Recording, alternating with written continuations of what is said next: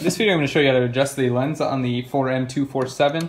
Now this camera is pretty easy to do. You just want to make sure that you don't use any mechanical drills, any mechanical screwdrivers, anything like that. Otherwise you will end up damaging the motorized zoom assembly on the inside when you over torque these two screws on the front here.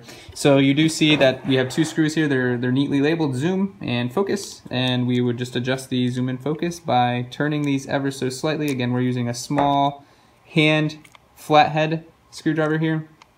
You may have a watch screwdriver or something like that, but you never want to force these anyway. So I'm at the end of the zoom here, and I don't want to force this any further, otherwise I will damage the internal zoom mechanism.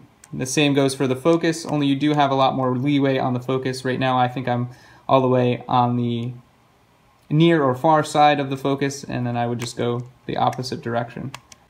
So again, the major takeaway here is to use no motorized screwdrivers or drills, as you will damage the zoom mechanism.